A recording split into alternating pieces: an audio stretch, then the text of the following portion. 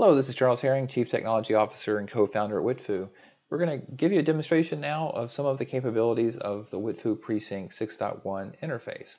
So you can ship data into WitFoo Precinct via syslog, NetFlow, Kafka, pulling from a Kafka broker, Kafka topics, or shipping via agent data such as Beats agents.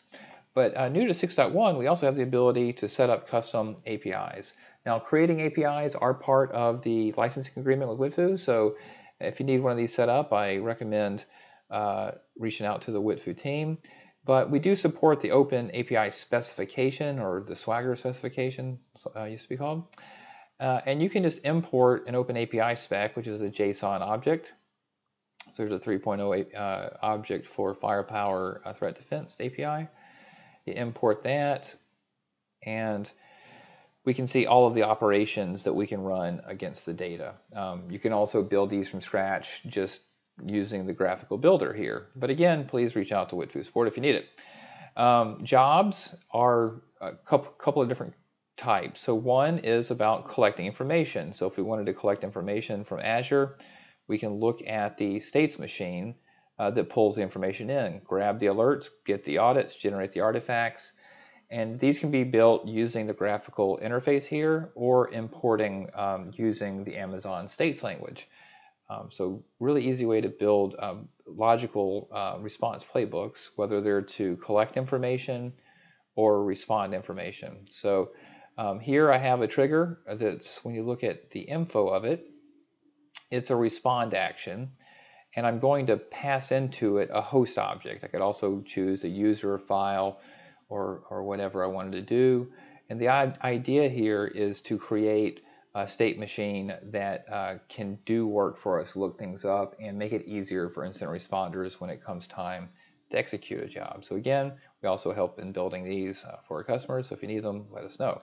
So with data coming into the system, we can analyze different artifacts. So let's pick on just an empty query I just ran. An artifact is a normalized record of information with fields extracted in it. And if you want to see the entire format of an artifact, you can see here, these are the fields we extracted from this message. And the null are represent information that if it was present in the message or available to us, we would have filled it in. So this JSON can be downloaded if needed. Or an entire CSV of the information can be downloaded here. You can filter the result sets here. So start just toggling in here. If you just wanted to look at carbon black, you could start typing in carbon black and the other stuff would filter out. Or if you just wanted to look at all the stuff from John Doe, you can also filter that out. So the idea here is just make it very easy to interact with the data. We can also do some simple distribution graphs, so which IP addresses are most commonly the clients, different bytes and so forth. A really important part is just relationalizing the data. So this is an algorithm for concentric layout. We can also look at it in COES layout. We can zoom into these things to see the different relationship clusters that are created from the search information. And we also enhance the data.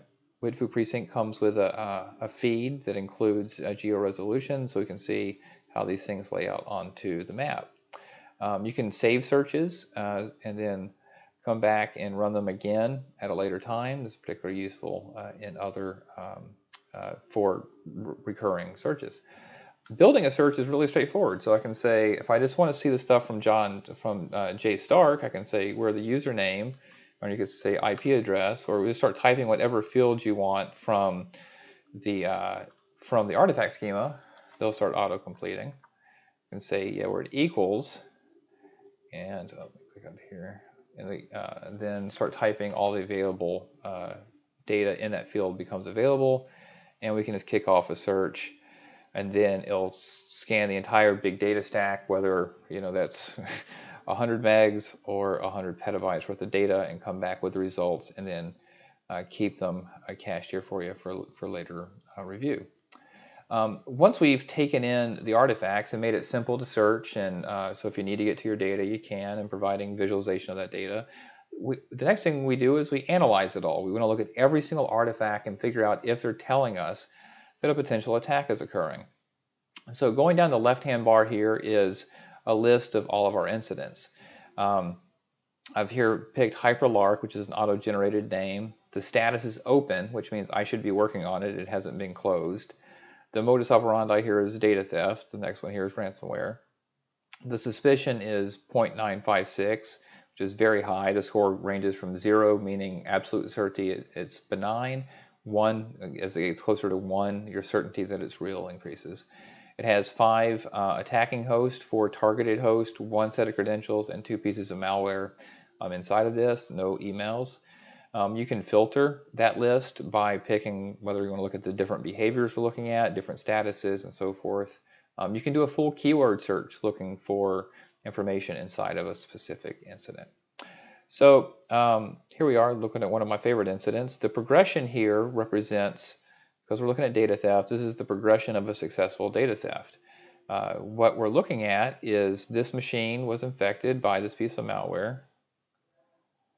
It subsequently opened up a command and controls connection to this host.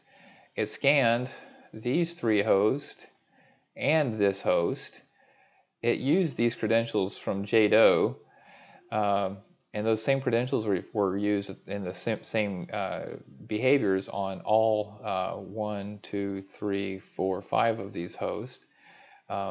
This machine then sucked data up here because of this SSH connection. Data was staged into the DMZ and then sent out of the network.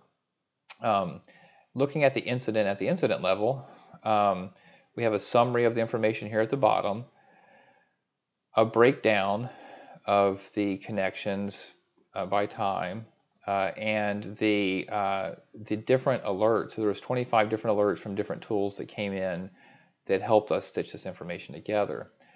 The colors represent the different behaviors that are observed in the modus operandi here for data theft. You can interact with the different components. So if I click on where the data went in the end, I can see that it's geographically located in China, and we observe a number of things here, that it has multiple bad behaviors. It's both exploiting and exfiltrating. It was detected by 2 or more detection sources, so it was reported by Carbon Black and Cisco Stealthwatch. It has multiple graph relationships. It has a bad relationship here with this guy and a bad relationship with this credential. The severity code was low, which the RFC tells us is important, and then more than a gig of traffic was transferred. Matter of fact, 6 terabytes was transferred over this WebSocket. So all of those things drove its suspicion up to 0.96. We can also use those response jobs we looked at to start automating the cleanup in these scenarios. So we can say, let's block the host. I didn't configure this correctly, so please forgive the poor demo here. But it started it and then didn't work because I don't have anything set up to finish that. But it logs it. It logs that I started it, so we have a permanent audit trail that the block started and whether or not the block succeeded or failed, and we get the detailed information above. Once the investigation is over, we just mark it as this case convicted, meaning someone tried to steal our data and they succeeded.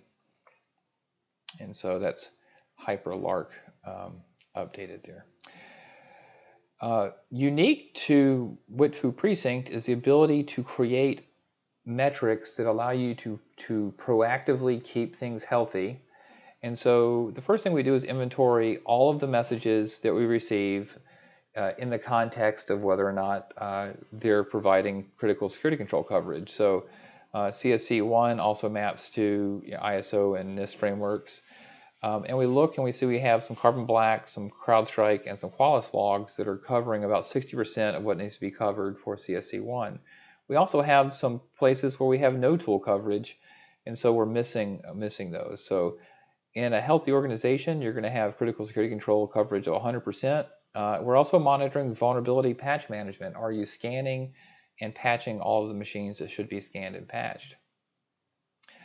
Once you have the right tools in place, we want to make sure they're configured correctly.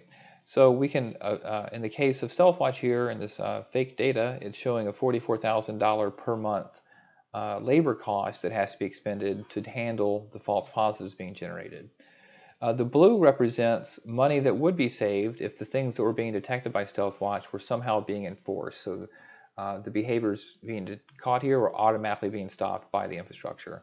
And green represents the things that StealthWatch are detecting that are automatically being blocked. So in the case of the ASA firewall, this organization is saving almost $24,000 per month in labor cost by blocking incidents before they require intervention. This funnel really represents the health of the system. How many alarms came in, how many of them, how many incidents were created from those alarms, how many of them were not blocked, and then how many of those that were not blocked have a suspicion score above 0.5. And so these two numbers should be very close to zero in a healthy security practice. And by keeping them at zero, you don't have to respond to problems. You're able just to focus on preventing them from happening in the first place. We also provide metrics on tool gap overlap. So what tools are blocking what, and if we have some circle that's eaten by other circles where we have complete overlap, it's an argument for removing that system from the network. After we've looked at having the right tools in place and we looked at how many incidents are going unblocked, we're able to very quickly and accurately calculate how much labor needs to be expended. So in this particular organization, because so many things are going unblocked and so many incidents are being created from false positives, we need to spend 2,700 labor hours per month to address it, which means we need to staff almost 16 people. We would need to staff 16 people to do all of that work. So you can choose to staff 16 people, or you can choose to go back and proactively fix the security architecture so the fires don't start in the first place. All of those metrics boil up to the WitFoo readiness score. The WitFoo readiness score is a score from 0 to 5, where the first 2 points are for complete coverage of the critical security controls, up to 1 more point for properly detecting and responding to vulnerabilities.